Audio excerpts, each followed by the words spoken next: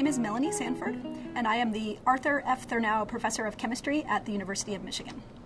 My current research is focused on developing new ways of making organic chemicals. That may sound kind of generic, but it turns out organic chemicals are incredibly important for everything from energy utilization and petroleum to pharmaceuticals and agrochemicals, all the way to sort of beauty products, things like shampoos and conditioners and perfumes. So what we've been developing are catalysts or sequences of catalysts that will actually take CO2, which is the main emission that's leading to global warming.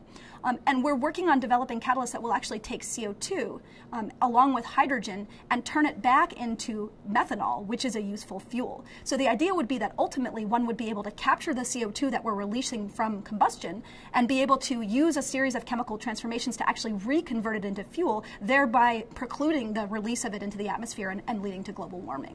One of the most important chemical processes in the world takes nitrogen gas and hydrogen gas and turns it into ammonia, which is the absolutely critical part of fertilizer. It's one of the most important reactions in the world because it makes the fertilizer for feeding the world. This uses a huge amount of worldwide energy demand. So I think I've seen estimates about 5% of worldwide energy usage goes towards this process. So if you can develop new catalysts that utilize less energy, you could have a huge transformative impact on the world and how fertilizer is made.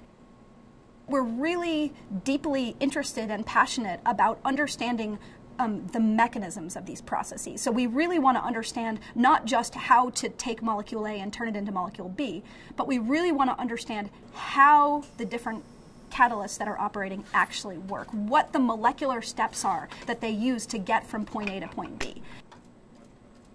In terms of what we're going to do in the future, I think there's so many exciting things to do, and I think that this MacArthur grant is a great opportunity to start thinking about them and really pursuing them. And current funding organizations are, I would say, traditionally very conservative, so they don't like to fund things that are new and unexplored. They like to have a lot of preliminary results already. And so this will give me an opportunity to explore things that would have been very risky to get funded through traditional sources, but now can be supported through this fellowship.